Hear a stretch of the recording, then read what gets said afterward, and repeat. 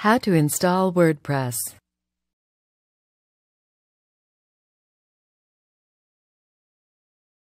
This tutorial will show you how to install WordPress. For this tutorial, you will need to go to WordPress.org. Click the Download WordPress button. Then click to download the latest version of WordPress. Save the file, then go to where it was downloaded.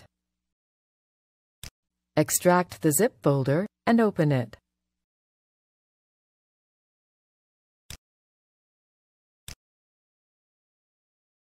Navigate to the WordPress folder to see its contents.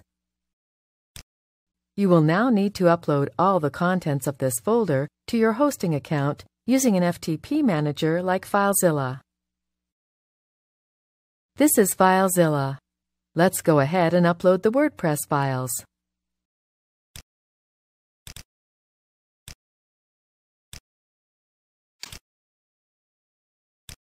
Once the upload is complete, open your browser and navigate to your website. You'll be prompted to set up your new copy of WordPress. First, choose your language. Take note that you'll need a MySQL database set up in your hosting account, and you'll need to know what the database name, username, and password is before proceeding. When ready, click Let's Go. Enter your database name, username, and password.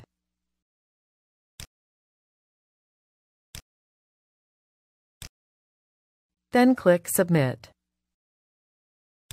Then click Run the install. Enter a title for your WordPress blog.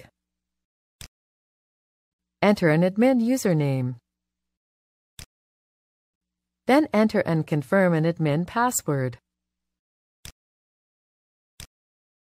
Enter your email address here. Then click Install WordPress. That's it. WordPress has been installed, and you can now click to log in. Log in using the credentials you just created.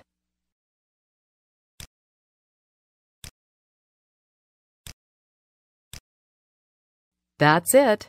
This is your admin panel from where you can manage your new blog. This is the end of the tutorial.